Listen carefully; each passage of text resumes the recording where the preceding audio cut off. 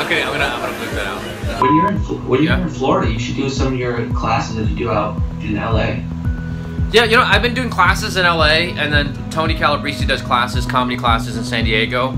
And I love my students. I love the ones that are working hard and progressing for stand-up and building themselves. You had a great idea on maybe possibly at Laugh-In Comedy Cafe.